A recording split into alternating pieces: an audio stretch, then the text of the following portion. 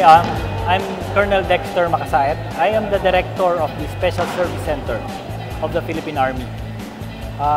Right now, I'm also acting as the team consultant for FSD Makati Army na magre-represent sa field basket.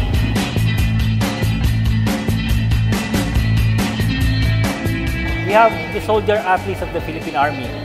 We have recruited them to represent the Philippine Army sa sports events, and we have caliber players. We have former UAAP players and NCAA players.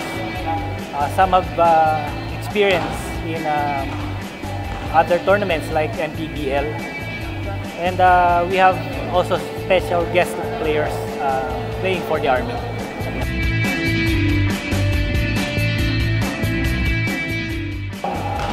Since the lockdown happened, we continued with our conditioning program for all athletes, not only basketball.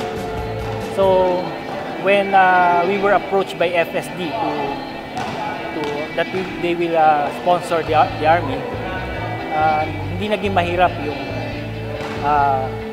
transition nila because they are well conditioned, and we held a bubble for 2 months now to make sure that they're healthy and they can practice yung physical practice nila.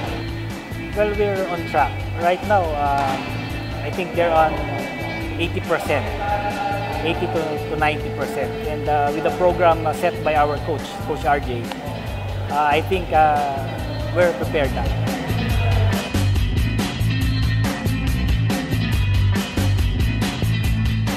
Yung Army kasi, we're known to be passionate and having heart in whatever we do. These are soldier athletes who will be playing, and you can expect that they will fight to the finish. The Philippine Army organization is expecting a lot from them, and I'm sure we'll do well in this tournament.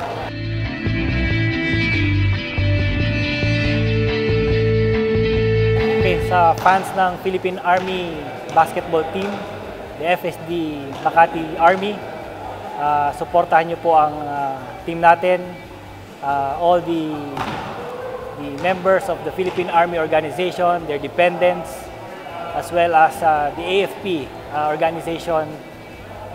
Please watch field basketball and let's enjoy the game.